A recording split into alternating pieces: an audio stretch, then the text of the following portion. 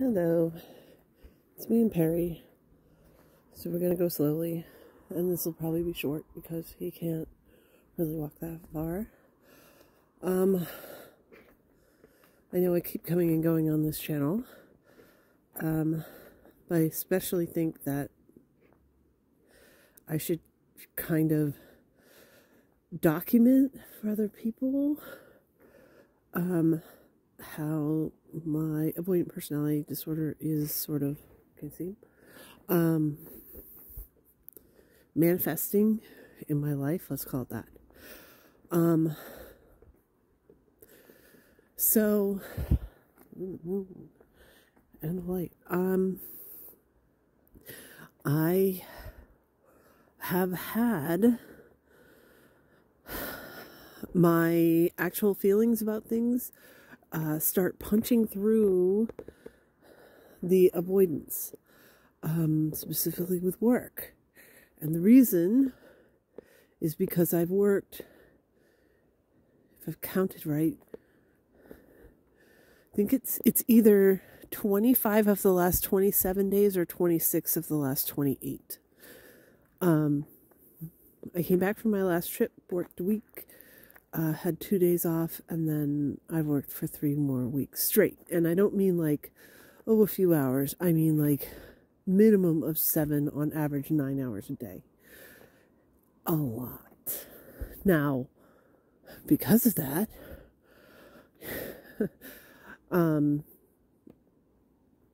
some sort of, there's a cat over there. Financial problems I would have had, or not problems at all, because guess what? I got the money, because guess what? I'm working all the time. However, I mean, that just kills you. I know that traditionally people used to work all the time, every day, for like 14 hours a day. I don't know how they did it. I mean, I've got other things going on also. Perry's right with me. He's not decided to go after that cat. That's good. You know, my son has been doing actually very well, but he does have sort of 3 big giant stressors on him right now. You know, being an adult type stressors. And he's making progress in all 3. And it's very impressive. And I'm like, go kid. It's great to watch. But he has like been like, Mom, I'm not there yet. Can you like sort of finance this part of my life? It's like, okay. Because I know he really truly is starting to get his feet under him.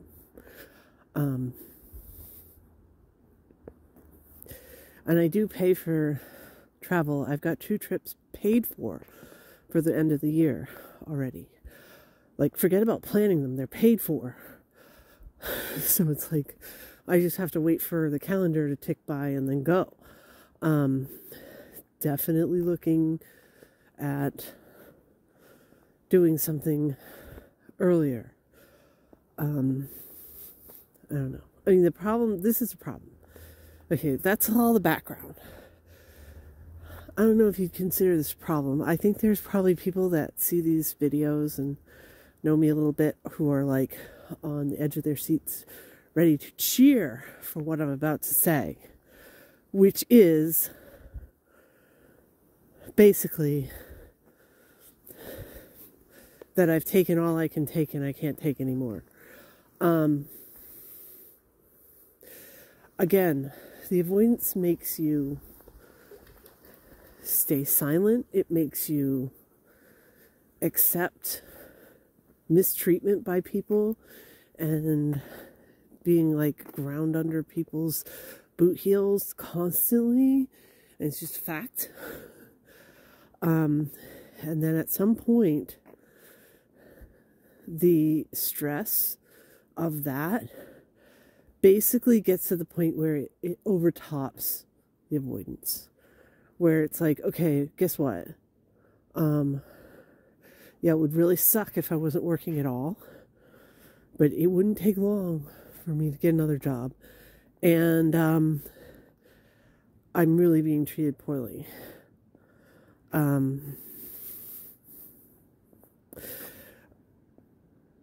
What is the cherry on the cake is that me being a responsible employee is being tipped back onto me. Me following all the rules and doing everything the way I'm supposed to. People keep saying, well, nobody else follows the rules. If you follow the rules and you kind of get screwed compared to everybody else, well, that's on you, because how dare you follow the rules? And I'm just like, excuse me? What has he found? I don't know. Since it's just Perry, I think we should go back. What do you think, Perry? Let's go back. I don't want you to get completely tuckered out. If Poppy was with us, I'd have us walk farther.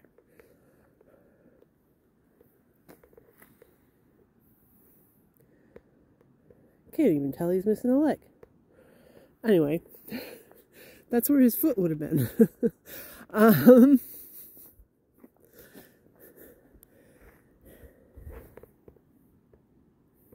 So what's happening is I'm sort of getting snappy with people. That's how I describe it. I'm sure they're like much more aggressive and floral in their description of me. Like, wait a minute, I'm supposed to be this wallflower that never says anything. I don't know.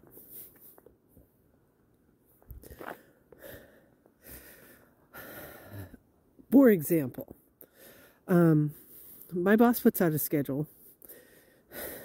I'm going to say this and you're going to be like, you're fucking lame. It is your own fault. We don't have staff. Just like everywhere else, there's massive gaps. And of the people that are left, you know, we are supposed to cover certain hours, which is basically all the time. And that's what our clientele expects. But there's people that are like, okay, this is the only time I can work. And I am definitely more flexible. And which is why I work basically until the middle of the night. Because I don't really care. You know, do I need to get up to put my kids on the school bus? No, I don't. I'm super flexible with my time. And it's gotten to the point where the time when I normally work, I'm the only person left that will work those hours at all. Well, I was told today that the reason I'm being scheduled on the days when there's overlap with people is because those days are more important and busier. And that the days that I'm coming in when I'm not scheduled, which, yes, I know it's weird to use that terminology, but whatever, that's just how I think of it. The days I'm working when I'm not scheduled, because this is what's happening, I'm being scheduled like 32 hours and working like 56. I'm basically going, okay, there's nobody there to work. There's nobody working at all. Like for instance, today, I worked. I technically wasn't scheduled. Okay, I wasn't scheduled. Not even technically. I was not scheduled. They're not even trying to find anybody to cover. At this point, they assume I'm just going to work every day. Today, what was it? It was, I did about 40% of the sales of the entire,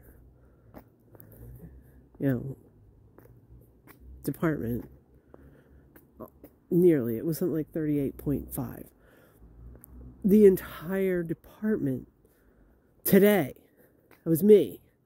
Me alone. If I didn't show up, we would have had less than 2/3 of the total daily figures. And yet, I'm useless. And I'm the one that just shows up on my own, and nobody told me to be there, and I should stop complaining. And I definitely need to show up on these other days when we've got 4 times the coverage, because those days are, quote, more important. It's annoying as hell. And I absolutely bit back at that to my boss and then just shut up, which is possible to do, to just not say another word for the rest of the night. And I think some malicious compliance is coming along soon, when these days when they're just like not even looking for somebody to cover because they know I'll just show up if there's an empty spot. I'll just stop doing that and see what happens, and see if their sales plummet, and yeah, and then see if maybe they change their mind. Anyway, that's the type of thing. Now, here's the problem. Now, again, there's probably some people out there that are hearing this going, thank God, that's the greatest thing I've ever heard in my life. Wow, that's how long it takes somebody with avoidant personality disorder to realize that they are truly being taken advantage of. Can you see him? Let me see if I can get his thing. He's just rolling around.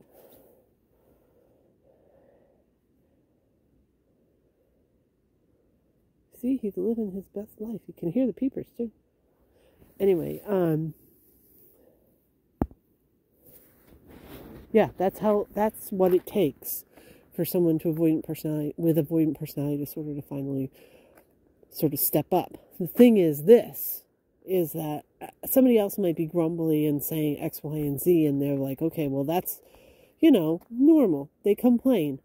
Somebody with avoidant personality disorder, they don't complain very often. Because I was like, oh my goodness, I had this exchange with a customer, which, by the way, I basically was like, these are the times, and this is what we've got available, and if you are not interested in our rates and our times, then I can't waste time talking to you. I didn't quite put it like that, but in a nutshell, that's what I said. Guess what? That's what we're supposed to say. And people are like, oh my God, cannot believe it. They're like, I can't believe we haven't gotten a report back. I'm just stunned that you said something to a client that we're supposed to say.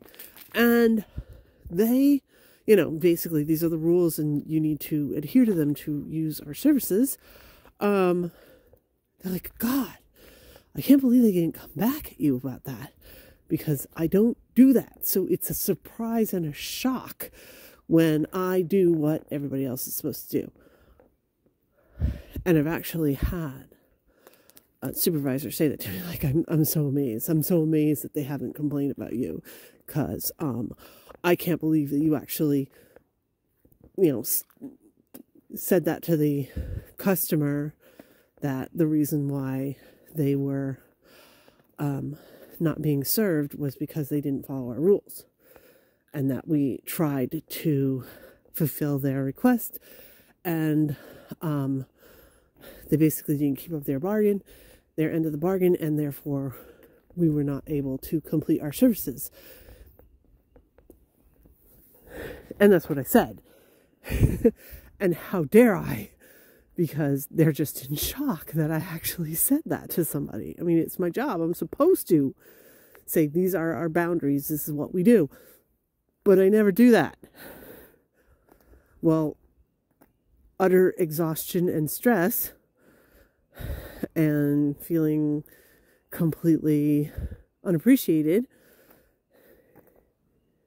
you get to the point where I actually, just tell the truth instead of stuffing it. I feel very strongly that it's going to come back on me. It shouldn't, because I'm doing what we're supposed to do. It's actually in our, we have to make sure that our clients follow the rules. I can't bend the rules for an individual client. I mean, we've actually got computer systems that don't allow us to. there are like time deadlines and everything else that cut off. And that's it. Okay, you're cut off. You have to start over from scratch. If you're like halfway in the middle and you're wasting our time, the system cuts people off. Okay, me explaining that's what happened and that you need to not waste our time. Oh my God, but it's me. I said it. I'm expecting my boss to have an absolute fit because, like, how dare I confront her assumptions, which are wrong, with some actual facts? Yikes. I never do that. I just go with the flow.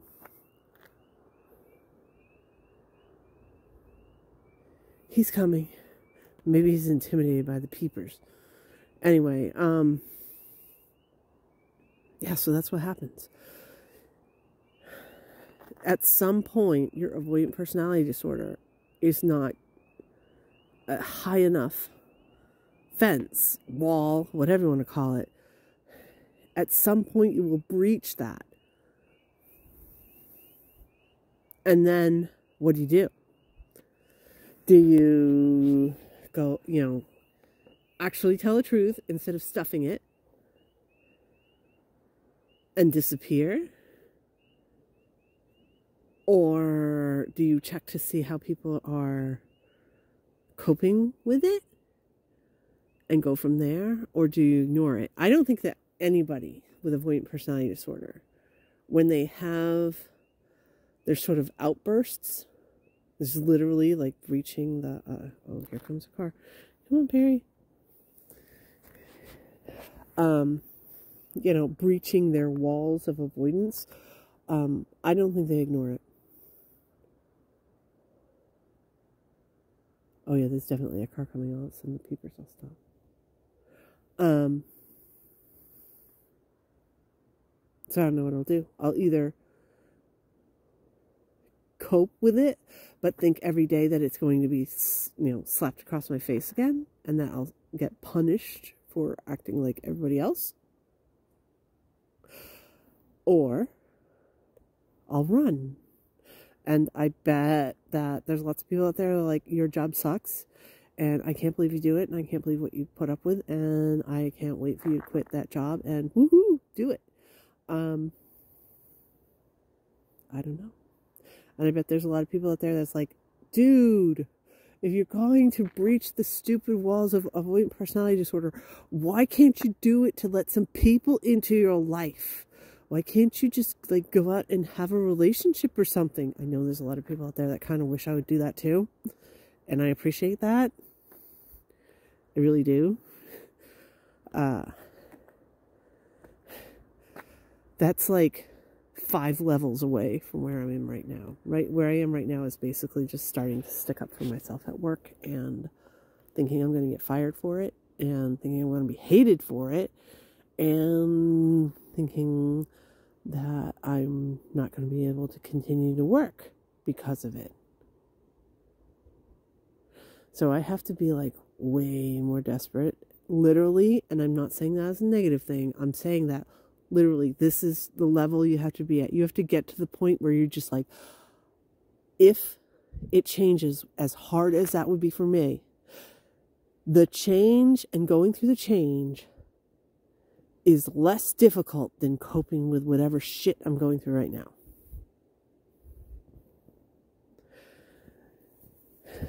Yes, I'm super alone. If I didn't have my cats, I'd probably have more people in my life. That's not a lie. I'm not a crazy crap person. It's that,